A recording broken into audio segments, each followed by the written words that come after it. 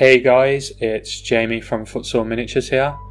I would like to welcome you to the 10th episode in Footsore Friday, a series where we look at basic modelling and painting techniques to get our forces onto the tabletop quickly.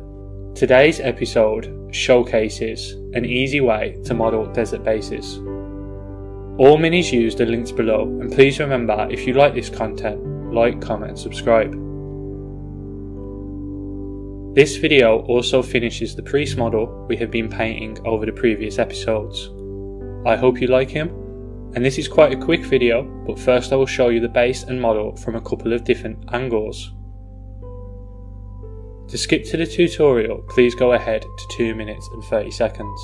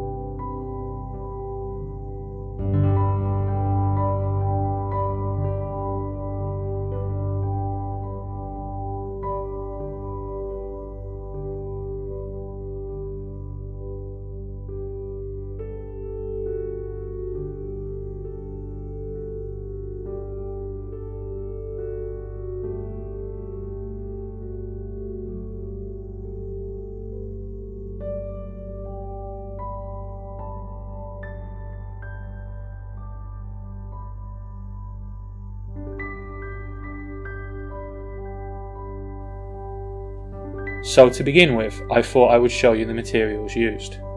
The base of the priest is already painted in a cream colour. Then I have some sandy tufts from Warlord Games and War World's Scenics.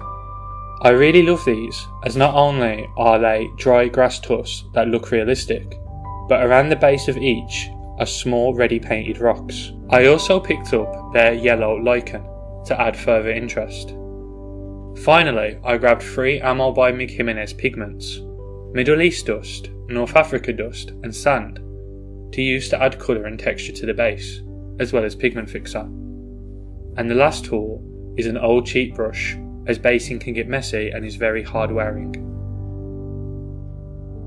The first step is to dab the pigments on. I use a dry brush for this and work my way from darkest to lightest. The colours I use here were also used to add dust weathering to his robe, tying the miniature into the base and the narrative we are trying to create. Narrative is at the heart of basing and weathering, and I find this part of a paint job really fun, and it brings the model together. I prefer using pigments to basing material, as pigments dry nice and thin, and therefore do not obscure the feet, meaning the miniature looks like he is standing on top of the ground and not sinking into it. To seal this, we use ammo pigment fixer. This bonds the pigments to the base. Simply dab this on. It will look like the pigment has washed off, but give it a chance to dry and it will reappear. Pigment fixer is preferable to varnish, as it doesn't tint the colour of the pigment or the paint. The next step is simply to attach the basing materials using PVA glue. We use PVA glue over super glue as it dries clear. On a desert base, I do not use too many basing materials, just enough to create a bit of interest. I hope you can see these at home, and they save us the time and effort of doing these ourselves. If you are unhappy with the size of the tufts or lichen, feel free to tear it apart to make smaller clumps. With this done, the miniature is ready for the tabletop. I hope you have enjoyed this short and sweet walkthrough. Next week we will look at Little Big Man Studios shield decals and how to use them. Please remember to like, comment and subscribe. I'll see you next time.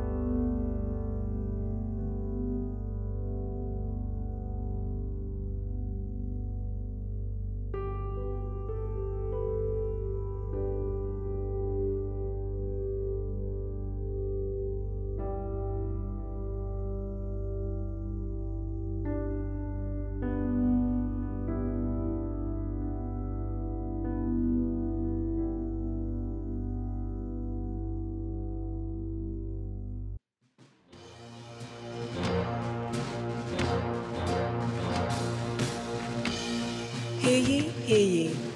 Footsore Miniatures, 28mm historical miniatures.